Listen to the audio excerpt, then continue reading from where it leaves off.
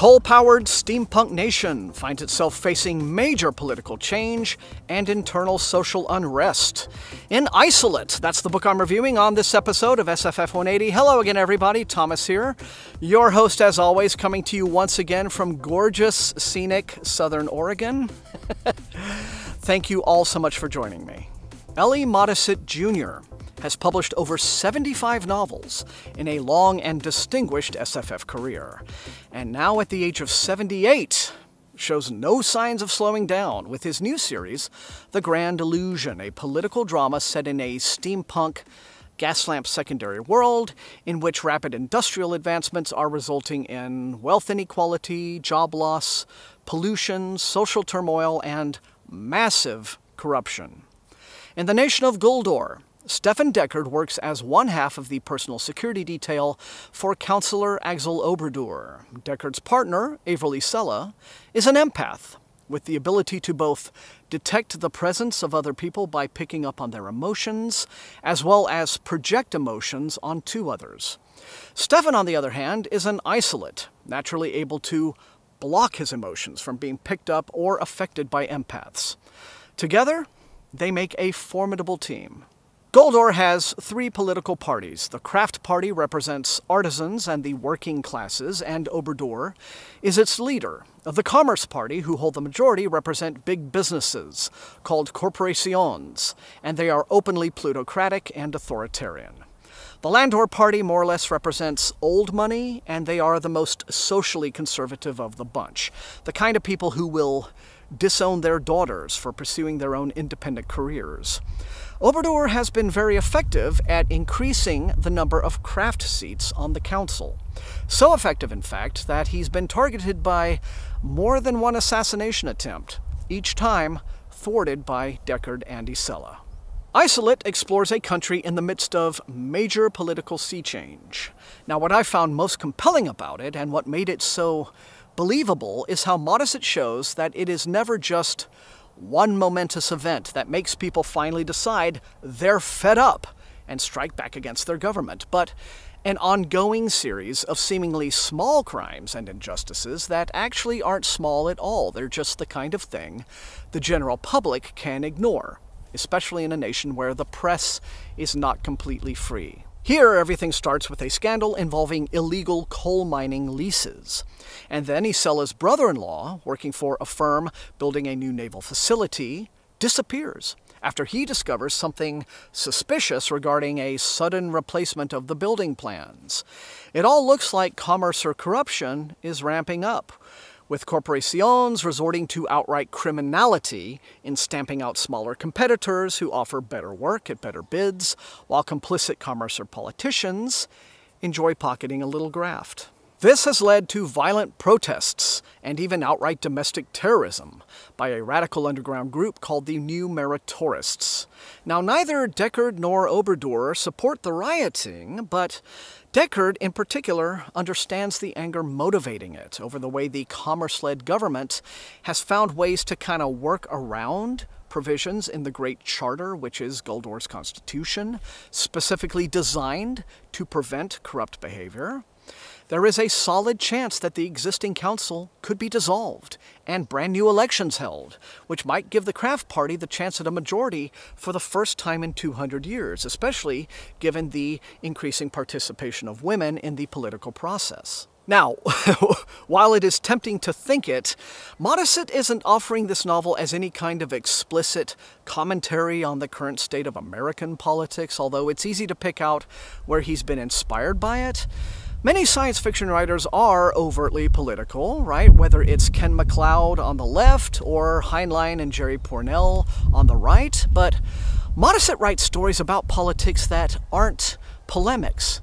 He's a writer who has always been, first and foremost, an ideas man. He is interested in systems and laws and praxis, and how nations either succeed or fail at solving their structural problems. The grand illusion of the series title is the idea that a nation can preserve any of the noble ideas it was founded upon and not allow them to be abandoned or betrayed without both great struggle and by taking the long view. Everybody wants massive change right away, and they all believe they can make it happen. In reality, it usually takes years, even generations. Sometimes you have to compromise or play both ends against the middle. But even slow change is worth fighting for, and integrity and conviction need constant vigilance. Now, I will be the first to tell you that Modesitt, even though he has had a very successful career, is absolutely not a writer for everyone. Now, in a manner maybe similar to Robin Hobb, he is never in any particular hurry to get his stories where they're going. His books are long and talky. It isn't exactly that he info dumps, but he writes in great detail about mundane day-to-day work routines. He likes to describe what every character is wearing and how the rooms they hold banquets and take committee meetings in are decorated. This level of meticulously detailed writing admittedly has not always worked to his advantage, and his less good books can be every bit as dull as they sound. But somehow in Isolate, everything clicks. The story is among the best work Modesitt has ever done, intellectually satisfying in a way speculative fiction rarely is anymore. And even though the book runs 850 pages in paperback, Modesitt's writing maximizes reader immersion.